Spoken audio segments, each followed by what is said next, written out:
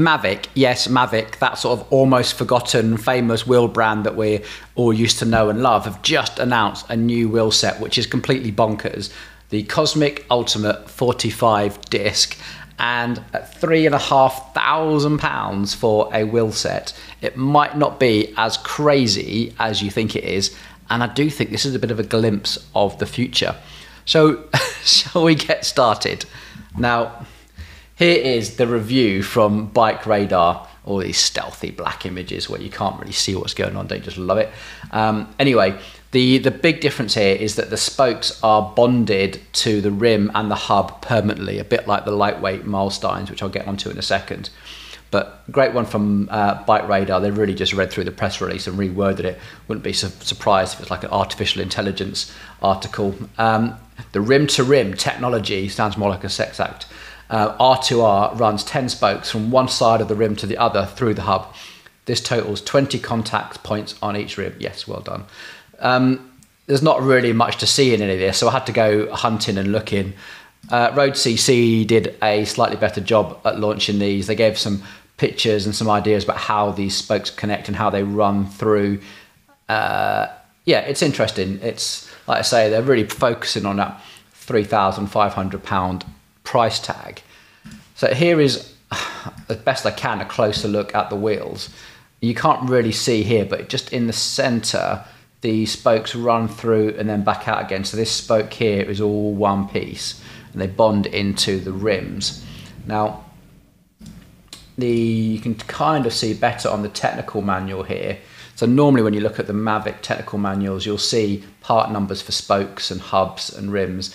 This is all one piece. The only places you can repair are the insides of the hub, which we'll get onto as well, which makes these very, very, very disposable. Like once you break a spoke or do whatever, that's it, it's game over. That all needs sorting out. So these are becoming essentially disposable wheels. And I did have a quick look, and Mavic are committed to doing something. So they're saying that they're committed to ensuring your wheel can be repaired for at least 5 years. And they're normally pretty good, if I'm honest, to Mavic, apart from when we had the global stock shortages and they've been brought out and re-brought out. Their parts are getting better. Whether it's still 5 years or not, I don't know, but at least there is something. Now, these compare to the Lightweight Meilenstein EVOs. This is the closest competitor on the market right now. The only other brand I know of that are doing this one piece hub spoke rim combination in any sort of commercial way. I think I've seen a few others very, very niche, but these are the two major brands. And yeah, there are some key differences, mostly being that these lightweights on Sigma Sports right now are £5,419. So that's like 1,850 quid more for a set of lightweights. Now, I am all up for absolute ultimate engineering. I think it's great. I follow Formula One. I like the idea that, you know, cost no object, go out and engineer something. But I'm personally more inspired when you've seen an engineer have to think about the cost as well. So you know what they say, it's light, strong or cheap, you know, pick two. And it's great that we can design stuff like this and make them as human beings. But I personally get more excited when I see an engineer who's got a great balance between those three things. And I think Mavic is kind of getting there. And I think this is a glimpse at the future. And I would not be surprised if we see ZIPP and ENVE and brands like that take this sort of similar approach to their wheel engineering, where that whole thing is just one big piece of carbon all glued together. And it's, yeah, I think it's going to happen. And as that happens, we've already seen the cost come down from the set of lightweights, you know, down to the sort of a Mavic cost. I think that's going to come down.